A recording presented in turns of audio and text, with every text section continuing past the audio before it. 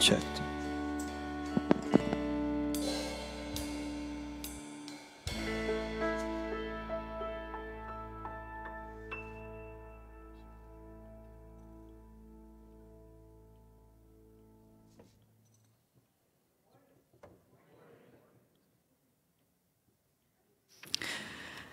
Christ is risen.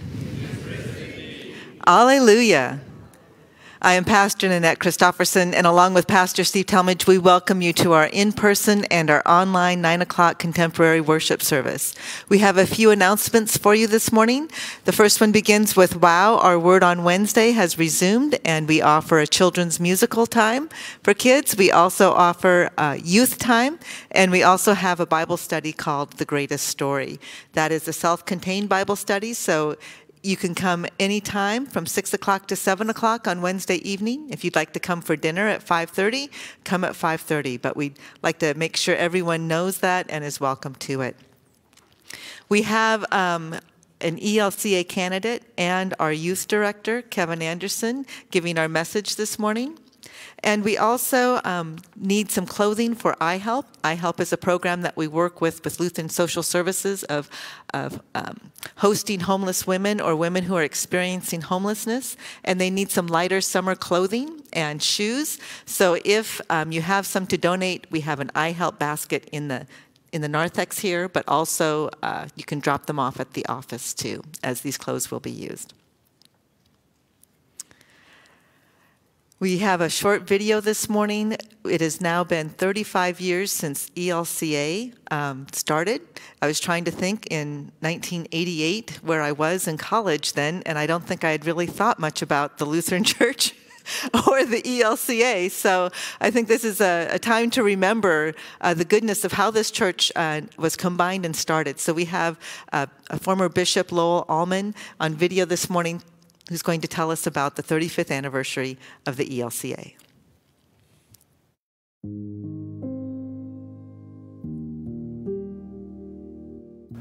In the history of Lutherans in North America, April 30th is a special day. On April 30th, 1987, the American Lutheran Church, the Lutheran Church in America, and the Association of Evangelical Lutheran Churches united to form the Evangelical Lutheran Church in America. I was in the room when that happened. 2 days later, I was elected the first secretary of the Evangelical Lutheran Church in America. In my responsibilities as secretary, I had, so to speak, a front row seat observing the life and work of the ELCA. The ELCA was formed to be a welcome place for everybody, a place announcing healing and hope, The ELC was formed to be an instrument of mission for its congregations and 65 synods, an instrument of mission throughout this land and around the world. The ELC was formed to be an agent seeking greater unity, greater Lutheran unity through participation with 150 other churches in the communion of churches known as the Lutheran World Federation, greater unity and common mission with other churches in the United States, and greater unity through ecumenical dialogue and conversations, including the ecumenical dialogue that led to the development of the Joint Declaration on the Doctrine of Justification. That agreement between the Lutheran World Federation and the Roman Catholic Church was signed in Augsburg, Germany on October 31st, 1999. As Pope John Paul II said to me in a meeting anticipating the signing of that joint declaration, our churches together must witness to the promise of salvation through God's unmerited grace. You and I are the recipients of the dreams of Lutherans throughout the decades and centuries. Because of their prayers and work, we have the privilege of celebrating on April 30th, the 35th birthday of the Evangelical Lutheran Church in America.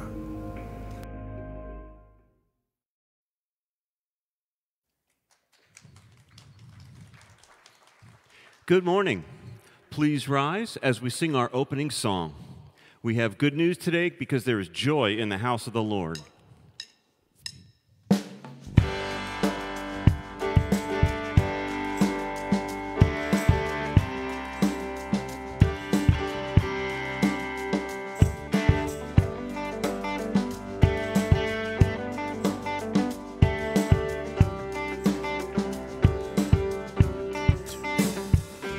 We worship the God who was. We worship the God who is. We worship the God who evermore will be. Well, he opened the prison doors. He parted the raging sea. Our God, he holds the victory. Yeah. There's joy in the house of the Lord. There's joy in the house of the Lord today. And we've got to be quiet. We shout out your praise. There's joy in the house of the Lord. Our God is surely in this place, and we won't be quiet. We shout out your praise. Oh, oh, oh, we shout out your praise. Praise the Lord this morning. We sing to a God who heals. We sing to a God who cares. We sing to a God who always makes a way. 'Cause he rose upon the cross and he rose up from the grave. My God, still rolling stones away. There's joy in the house of the Lord. There's joy in the house of the Lord today. And we won't be quiet. We shout out our praise. There's joy in the house of the Lord. Our God is surely in this place, and we won't be quiet. We shout out our praise. We were the beggars, now we're royalty. We are the prisoners, now we're running free. We were forgiven, accepted, redeemed by his grace. Let the house of the Lord sing praise. There's joy in the house of the Lord. There's joy in the house of the Lord today. And we won't be quiet. We shout out our praise. There's joy in the house of the Lord. Our God is surely in this place. And we won't be quiet. We shout out your praise.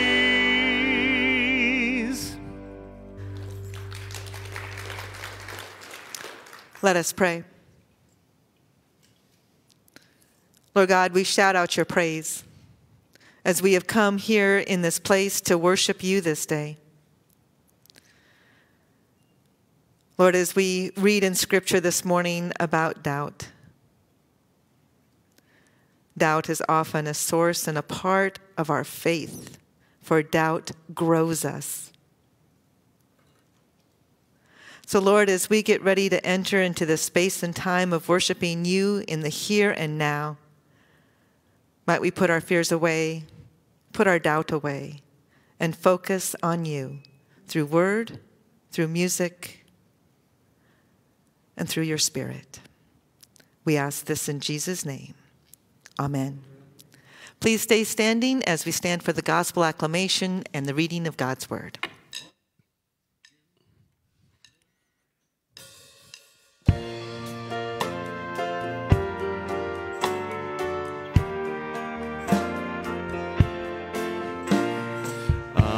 Hallelujah, Lord and Savior, open now your saving word.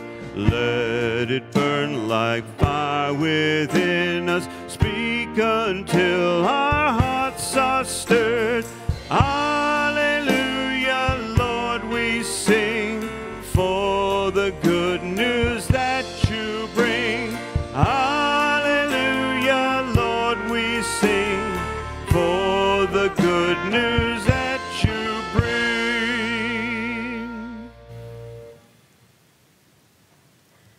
The gospel today is from John 20.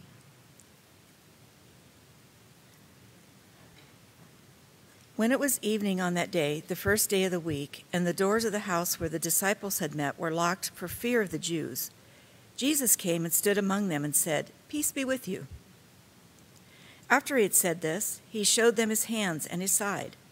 Then the disciples rejoiced when they saw the Lord. Jesus said to them again, "Peace be with you. As the Father has sent me, so I send you." When he had said this, he breathed on them and said to them, "Receive the Holy Spirit. If you forgive the sins of any, they are forgiven them. If you retain the sins of any, they are retained." But Thomas, who was called the twin, one of the 12, was not with them when Jesus came. So the other disciples told him, "We have seen the Lord." But he said to them, "Unless I see the mark of the nails in his hands, and put my finger in the mark of the nails and my hand in his side, I will not believe." A week later, his disciples were again in the house, and Thomas was with them. Although the doors were shut, Jesus came and stood among them and said, "Peace be with you." Then he said to Thomas, "Put your finger here and see my hands. Reach out your hand and put it in my side. Do not doubt, but believe." Thomas answered him, "My Lord and my God." Jesus said to him, "Have you believed because you have seen me? Blessed are those who have not seen and yet have come to believe." Now Jesus did many other signs in the presence of his disciples, which are not written in this book. But these are written so that you may come to believe that Jesus is the Messiah, the Son of God, and that through believing you may have life in his name.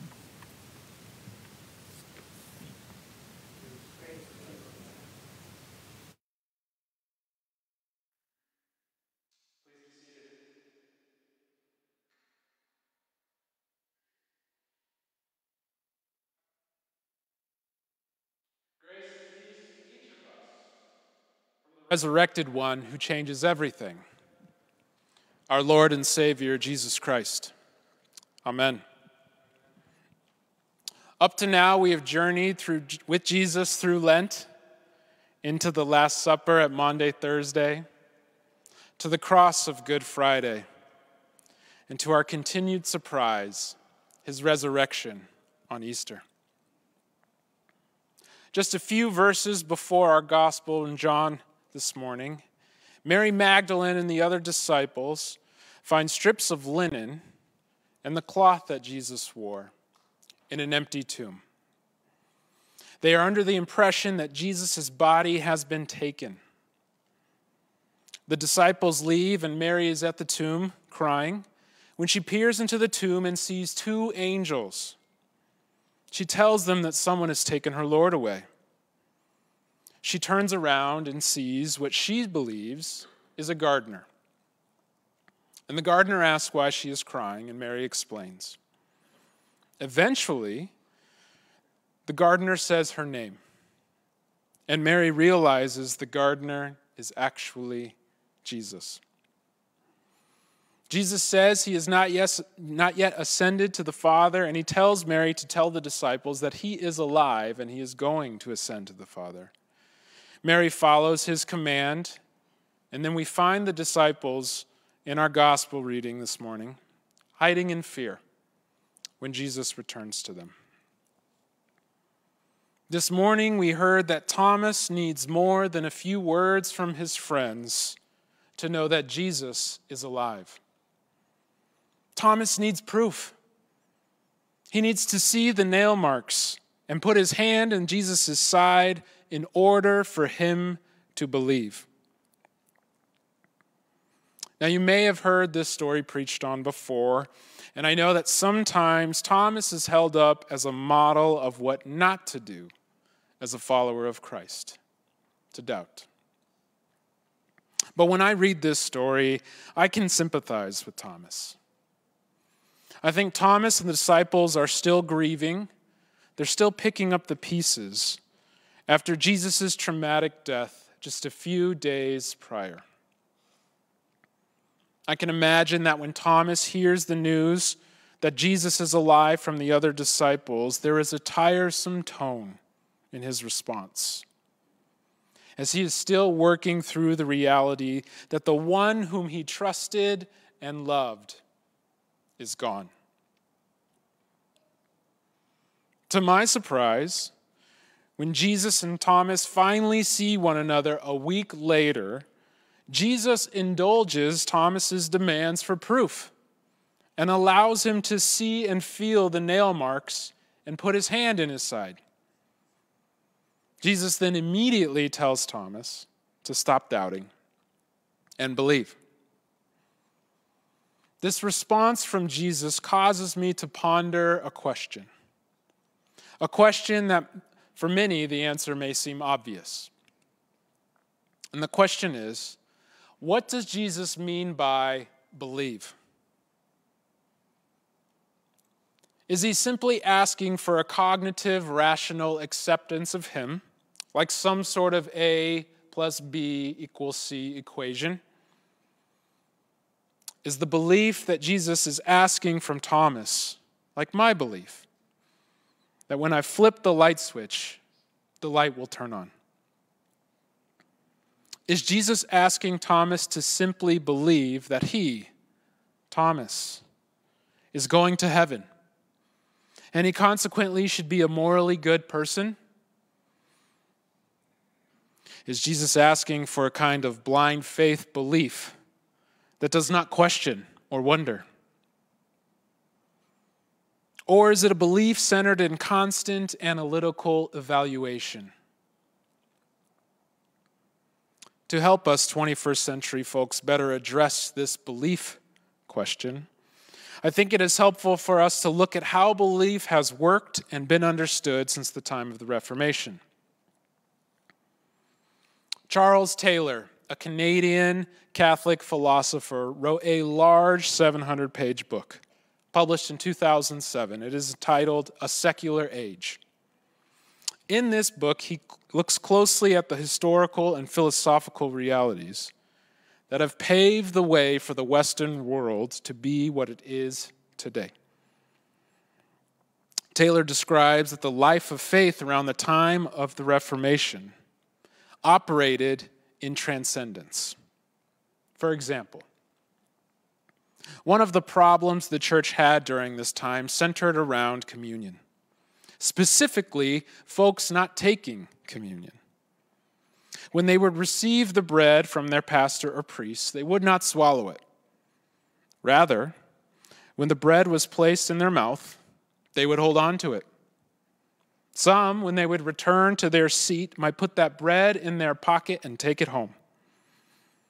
Once home, they would bury it with the seeds they planted for the season, or give it to a sick animal in hopes that the magical bread that they had been given might somehow improve the crop for the season or improve the health of the animal.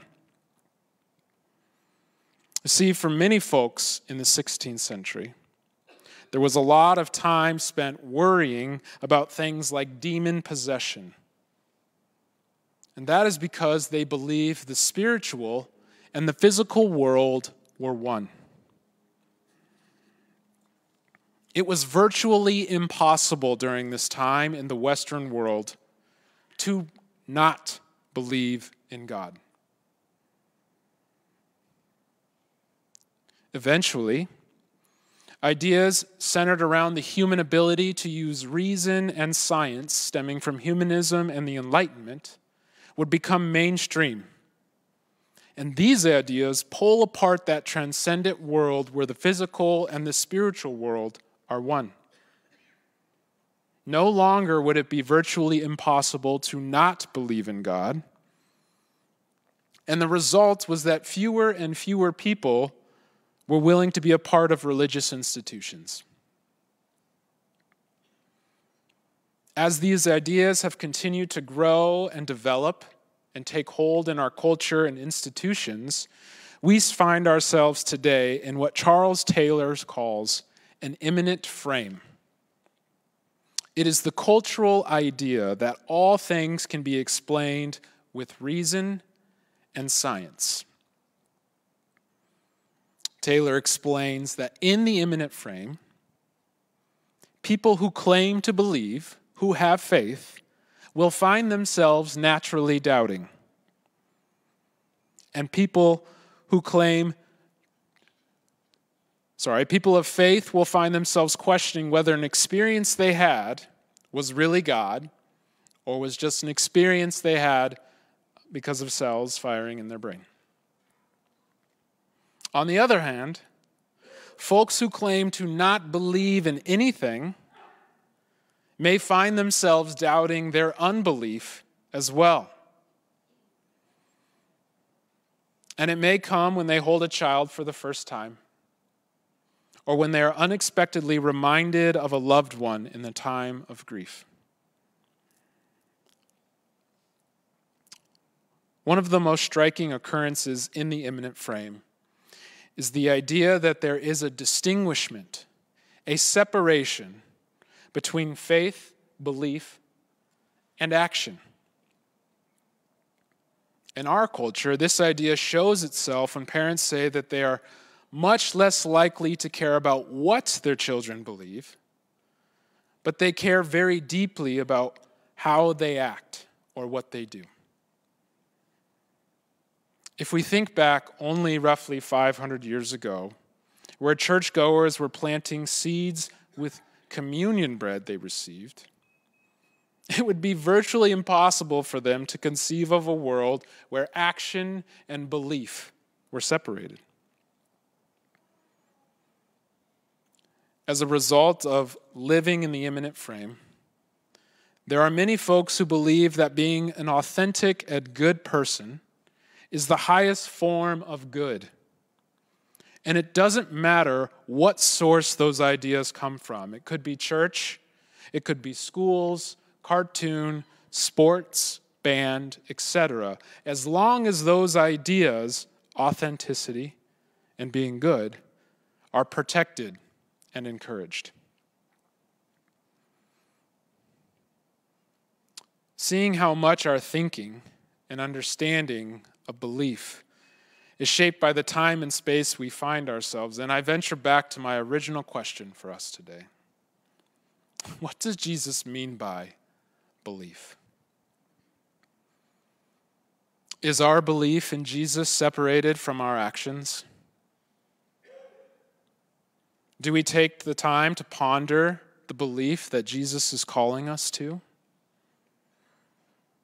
Does our belief in Jesus mean we simply hope to be good people by the standards of our culture who go to heaven one day? Or does our belief in Jesus center us daily in the reality that we are beloved children of God, who are sinners saved by grace?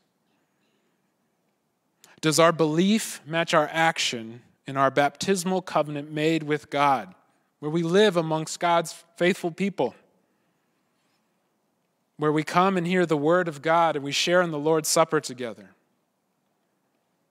where we proclaim the good news of God in Christ through word and deed, where we serve all people, following the example of Jesus, and where we strive for justice and peace in all the earth. Amen.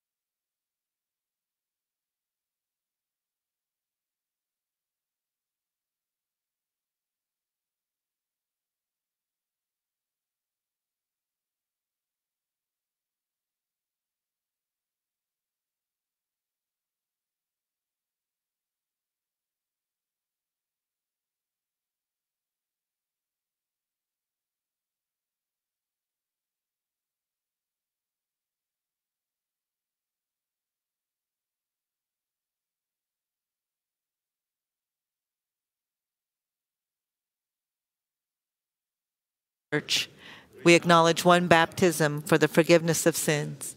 We look for the resurrection of the dead and the life of the world to come. Amen.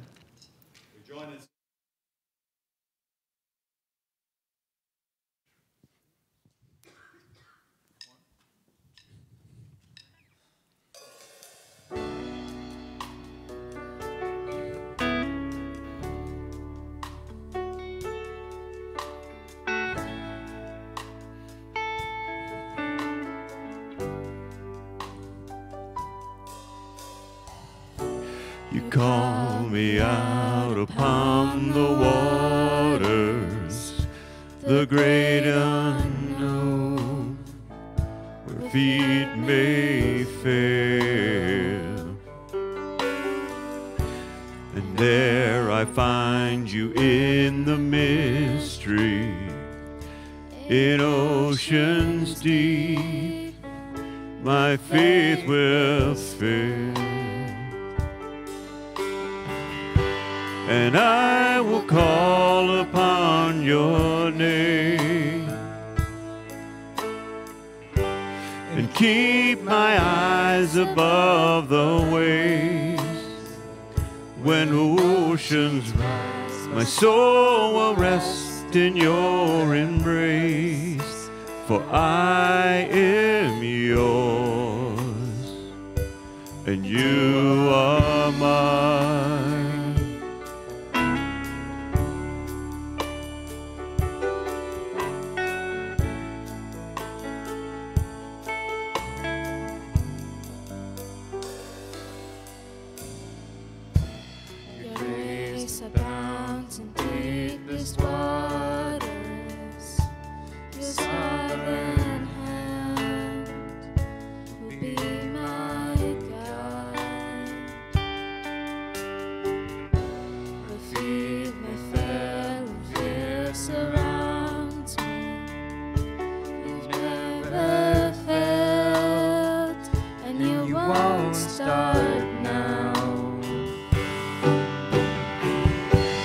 And I will call upon your name and keep my eyes above the waves.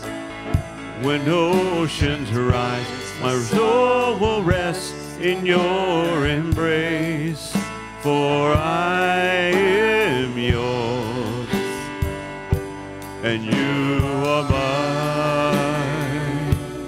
Oh,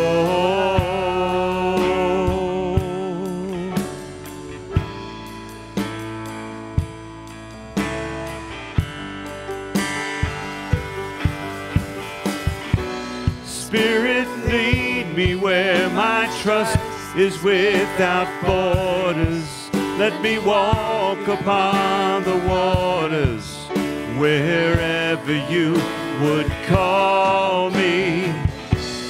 Take me deeper than my feet could ever wander, and my faith will be made stronger in the presence of my Savior. Spirit, lead me where my trust is without borders. Let me walk upon the waters wherever you would call me. Take me deeper than my feet could ever wander, and my faith will be made stronger in the presence of my Savior. I will call upon your name and keep my eyes above the waves. When oceans rise, my soul will rest in your embrace. I am yours, and you are mine.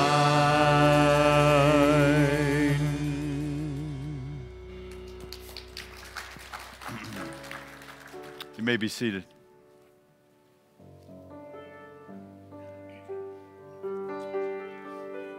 We join our hearts together in prayer for the world, the church, and all who are in need. Gracious God, in this season of Easter, we are filled with gratitude. Our hearts are overwhelmed with thanksgiving that you are a God of hope. You are a God of love. You are a God of forgiveness. You're a God of acceptance. We pray for your church, the body of Christ scattered around the globe, that we can be faithful to the witness of who you are and whose we are. We give you thanks for the Evangelical Lutheran Church in America and for those who are a part of the predecessor church bodies who decided that we need to live into your prayer request in John 17, where you prayed that all might be one. We give you thanks for the work of those who brought together this church body so that we could have a witness that shows Christians of the Lutheran tradition working together in mission, in love, in service. We give you thanks that you've guided us over the years to work in partnership agreements with the Episcopalians, the Methodists, the Disciples of Christ, the Reformed Church, the Moravian Church, because, Lord, we recognize more and more that we share more in common than we don't. And we give you thanks, O Lord, that you've been healing the breach, the distance that has separated us from our brothers and sisters in the Catholic Church. Gracious God, work through bishops and pastors and Sunday school teachers and catechists and council members and all who seek to be faithful in their baptismal vocation. Lord, in your mercy.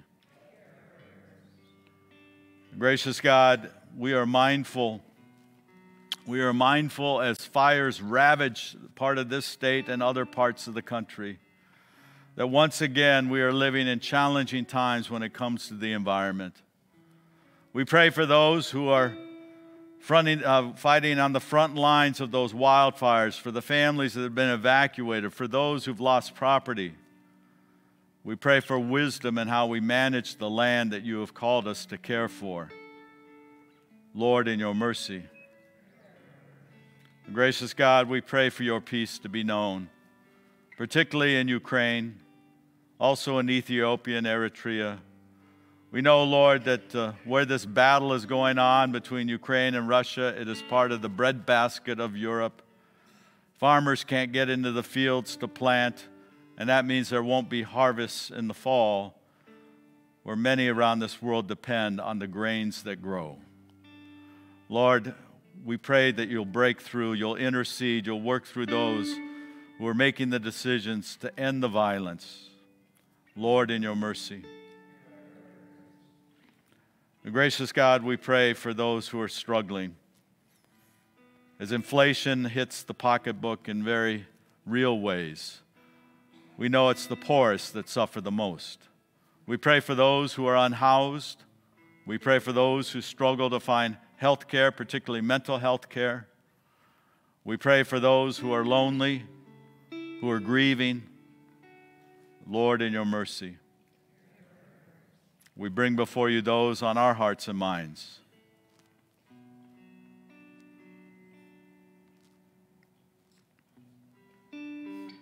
We lift before you some who are on our prayer list from this congregation. We remember those who are awaiting surgery, Nancy, Doug, Connie, Jack. For those hospitalized, Lucas and Jared. For those recovering from surgery, Dennis, Ann, Sharon, Sally, Kevin, Kurt. We pray for those who are grieving, particularly for Sue Kilgore, family and friends upon the death of Sue's son, Scott. May the hope of the resurrection and your promise to be with us always bring us courage for the days ahead. And it's into your glorious name that we pray. Amen.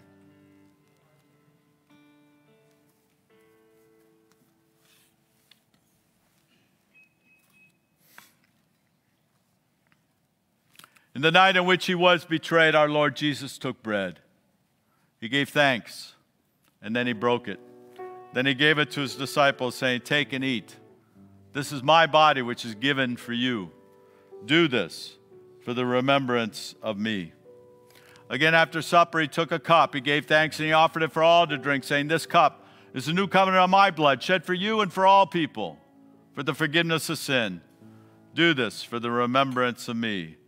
Lord, remember us in your kingdom and teach us to pray. Our Father, who art in heaven, hallowed be thy name. Thy kingdom come, thy will be done, on earth as it is in heaven. Give us this day our daily bread, and forgive us our trespasses, as we forgive those who trespass against us. And lead us not into temptation, but deliver us from evil. For thine is the kingdom, and the power, and the glory, forever and ever. Amen. The ushers will direct you up to the table. We have gluten-free wafers in the bread tray. Grape juice is the yellow in the wine tray.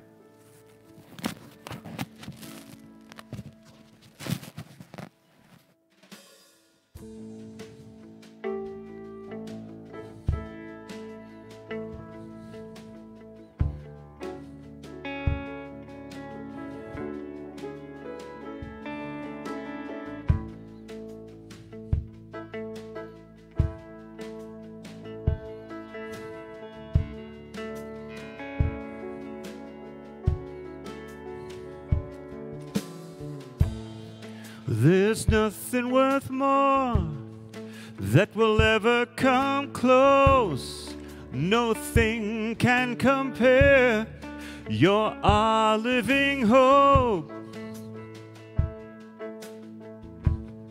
Your presence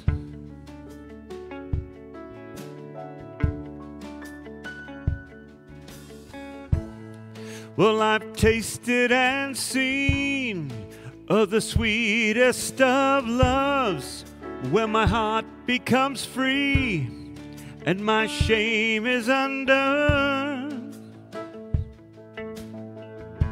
In your presence, Lord.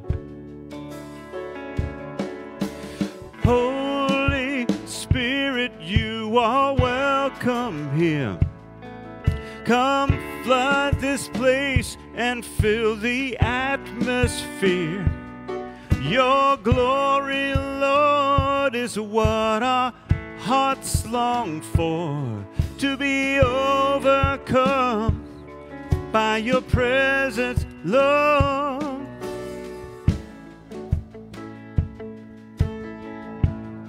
Your presence, Lord.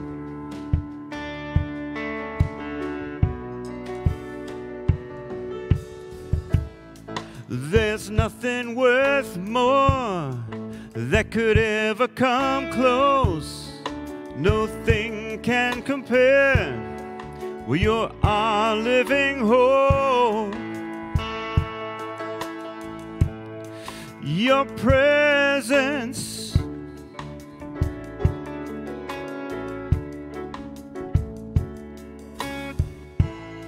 Well, I've tasted and seen of the sweetest of loves, where my heart becomes free and my shame is undone. In your presence, Lord.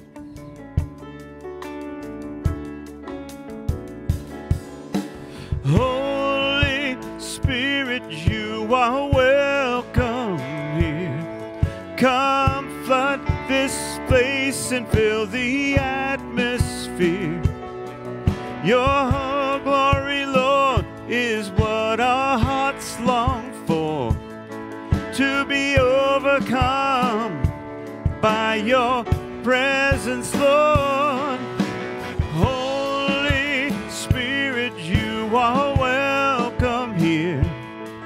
Come flood this place and fill the atmosphere.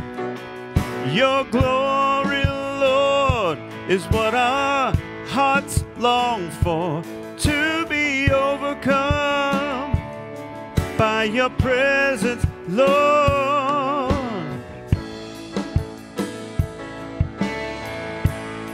Your presence, Lord. Your presence, oh God. How we love your presence, Lord.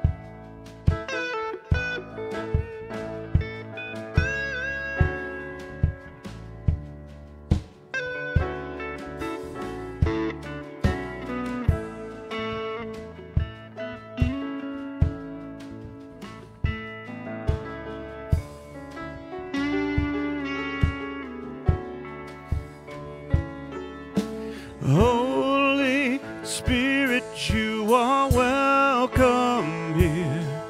Come flood this place and fill the atmosphere.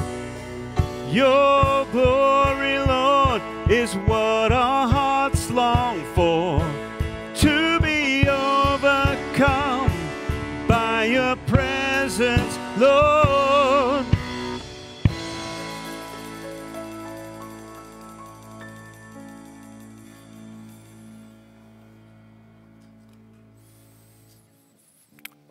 I'd like the congregation to stand as we join our hearts together in prayer.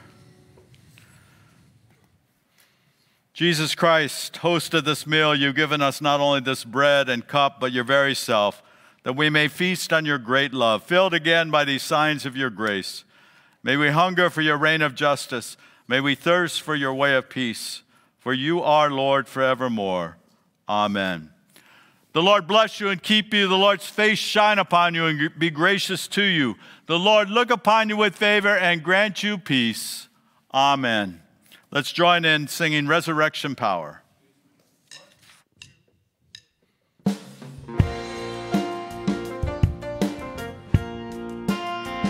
He is risen this morning.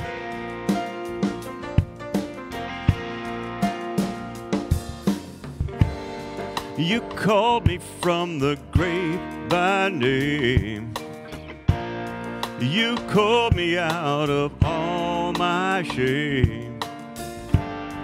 I see the old has passed away.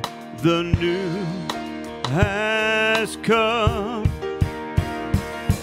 Now I have resurrection power living on the inside, Jesus. You have given us freedom. Oh, no longer bound by sin and darkness, living in the light of your goodness. You have given us freedom.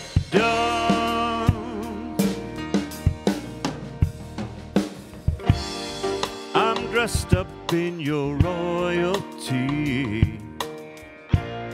Your Holy Spirit lives in me. I see my past has been redeemed.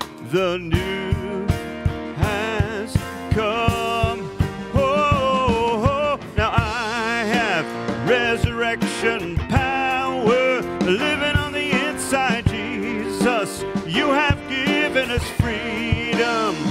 Oh, no longer bound by sin and darkness, living in the light of your goodness. You have given us freedom. Freedom. You have given us freedom. You have given us freedom. My chains are gone. Freedom. You have given us freedom. You have given us freedom. Hallelujah. Oh, now I have resurrection power living on the inside. Oh, no longer bound by sin and darkness, living in the light of your goodness. You have given us freedom. Oh, now I have resurrection power living on the inside, Jesus. You have given us freedom. Oh, no longer bound by sin and darkness, living in the light of your goodness. You have given us freedom.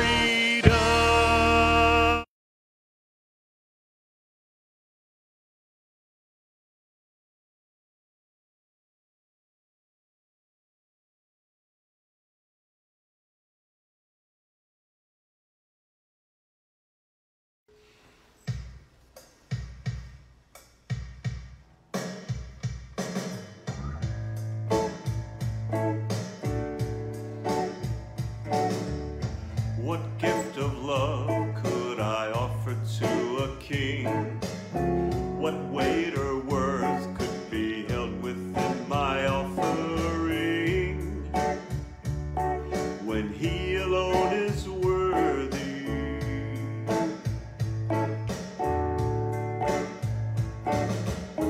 A glorious song is inscribed upon my heart, this treasure held in an alabaster jar I break, to bring him all the glory.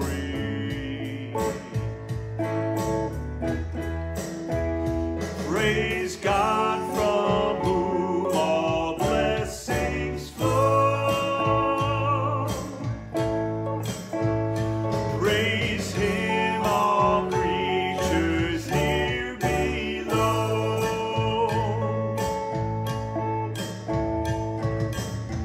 What sacrifice could be equal to his own? The cross of Christ has declared that there is naught I owe. Yet I know I owe him all. Praise God from whom all blessings flow. Praise him, all creatures here below. Praise God from whom all blessings flow.